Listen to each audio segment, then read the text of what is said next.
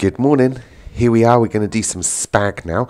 So last week we started doing some Key Stage 2 stuff with speech, and we kind of got all right through it. I think we only did about 2 days worth in the end though of speech, didn't we? Maybe possibly 3, can't remember. Gosh, it's all a blur. So well, if we finish off just a little bit about speech that we're doing today, just so you've got a little bit of an idea of how it is and how it works, then you'll be able to take that knowledge with you into year 3, and you'll be able to learn it correctly and properly with Ms. Wright then, won't you? All right, so let's just have a look at doing some more speech today. Now, the last thing we did, we had a picture on the board, or on my board, and we converted that picture, those speech bubbles, that scene, into written speech, didn't we? Into sentences using speech. So today we're going to go the opposite way around. We're going to start off with some written speech sentences from a text, and we're going to turn them into a picture. All right, just doing it the opposite way around basically. So let's see. None of my pens. I got loads of new pens the other day from school, and they're still not all out. So here we go. This is our sentence, right?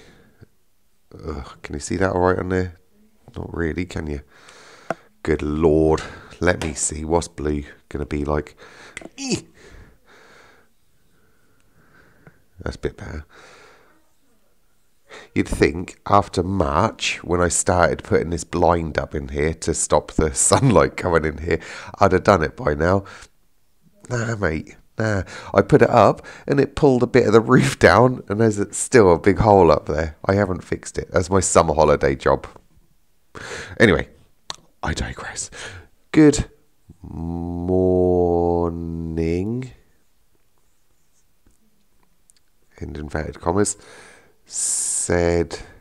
Remember, I'm not putting a capital there because it's still carrying on the normal sentence. Good morning, said Jim. And remember, when someone new speaks, you start a new line, don't you? Hello there, exclamation, replied. Who did I choose? Jean. There you go. Jim and Jean, our favourite comedy duo. So there we go. So there's our sentence. Good morning, said Jim. Hello there, replied Jean. So what we're going to do, we're going to use these, or the information we've got here, the sentences we've got here, the words we've got here, to turn it into like a comic picture or something. All right. So I'm going to draw that. I'm not going to make you sit here and watch me draw it. Okay. So I'm now going to draw it. It'll probably take me about 5 minutes, but it'll be like 1 second for you. Watch this magic trick. Ready? Hold your breath and blow. Oh, the wonders of modern technology. Anyway, there we go. Let's say there's Jim and Jean. All right, there's Jim. Good morning. Hello there. All right, so you can see which one is talking first because the speech bubble is higher, which one is talking next because the speech bubble is next low. If there was 3 people, it'd be higher, middle size, lowest, and that'd be the order that they're speaking in. All right, so you can see then that now I've got my 2 sentences. Good morning, said Jim. Hello there, replied Jean, which I've then turned into a picture. All right, that's fairly easy, isn't it? So what I'm going to do now, I'm going to rub all my stuff out, and I'm going to put another sentence on here. Use my black pen. Look at that. Look how good that black pen is. I'm going to put another sentence on there, and then you are going to copy the sentence and then draw me a picture to go with it. All right, just like this one. Are you up for that challenge? I think you can do that challenge. And then that will end our speech bit.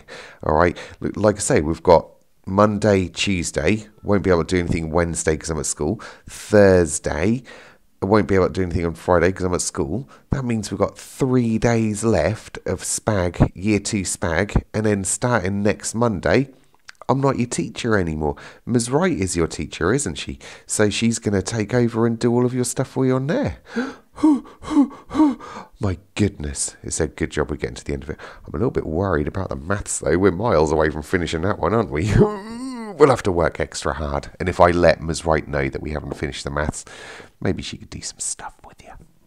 I reckon. Anyway, let's get this sentence done. There we go. So here's our sentence. Ooh, wherever can I angle that? There we go. Mr. Stanton cheered, "I just can't wait for the summer holidays." "How many more weeks?" asked Miss Hoare. So what I want you to do is write down this sentence. So if I angle it like that, look, there you go. You can write it at the top of your page, whatever you're writing on. All right. Then underneath it, I want you to draw a picture of this character and this character talking to each other with these words. Okay, I can't wait to see your pictures of your representation of these two characters and what you think they look like. Okay, so here we are again. Look, Mr. Stanton cheered, "I just can't wait for the summer holidays." "How many more weeks?" asked Miss Hoare. So I would like a picture of both of those characters with those speech bubbles, please. All right. Okay, see you soon.